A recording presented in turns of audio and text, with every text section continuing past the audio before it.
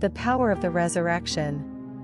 That I may know the power of his resurrection, Philippians 3 verse 10. The fact versus the power. Of the fact of the resurrection, Paul had not a shadow of a doubt. It was one of his indubitable certainties. He himself had had a revelation of the Lord which had altered the whole tenor of his life.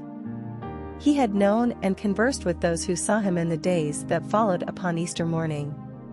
Whatever might be doubtful to his intellect or might remain a matter of conjecture, his life, both of experience and thought, was based upon the fact that Christ was risen. But the power of a fact is to be distinguished from the fact itself. The power is the influence it exercises in its various relationships to life.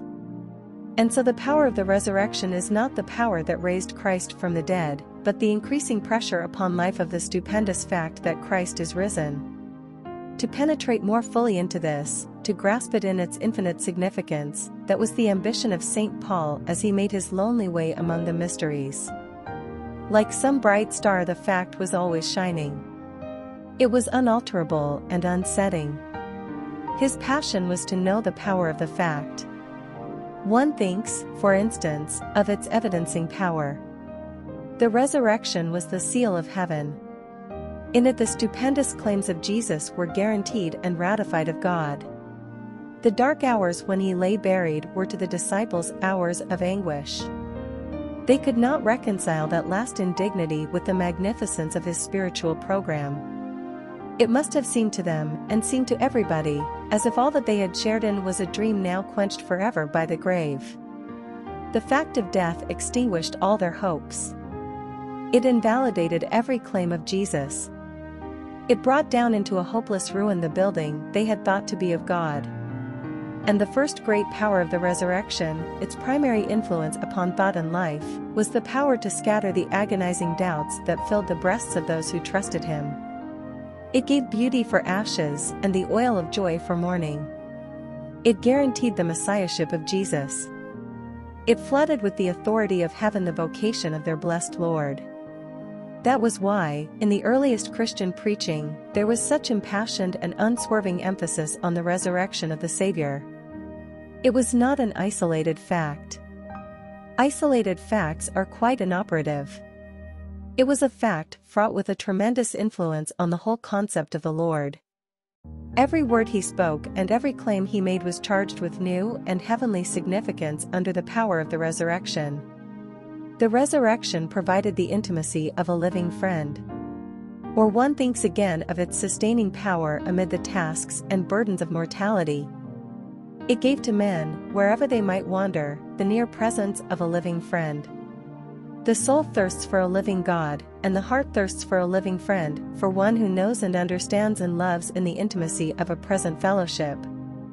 And the power of the resurrection is that it answers that steady yearning of the heart in a way no memories can ever do.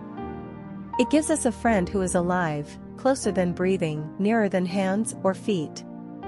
It confronts our lives not with the storied past, but with one who lives and loves us to the uttermost. And the best of all is that this living friend has sounded all the depths of human life and has come smiling from the world's great snare uncaught. What the law could never do for Paul was done victoriously by the risen Savior. In fellowship with him he triumphed, and when he was weak, then he was strong. His one passion was to know more fully the resources of that living friend. That was the power of his resurrection. The resurrection provided for Paul a pull for things above. Or one thinks of its exalting power, which was never absent from the apostles' thought. The spiritual power of the resurrection is its steady upward pull upon the life. When one is climbing in our Scottish Highlands, there are often places perilous to negotiate. In such places it is a mighty succor when someone above reaches down a helping hand. And the mystical thought that Christ was gripping him from the upper security of heavenly places turned the apostle into a daring climber on the steeps that lead to God. Christ was above him, he was risen. He was stooping down to lift the climber up. Paul felt the urge of the true mountaineer, which lies in seeking the things which are above. But for him there was the splendid certainty that he was not going to perish, for before him and above him there was Christ. In union with him, there was an upward pull. Paul turned his back upon the lower things. Just because Christ was risen and above him, he must gain in Christ the heights of holy living. Had you asked the apostle, I think he would have answered that that was the dominant thought within his breast when he wrote of the power of his resurrection.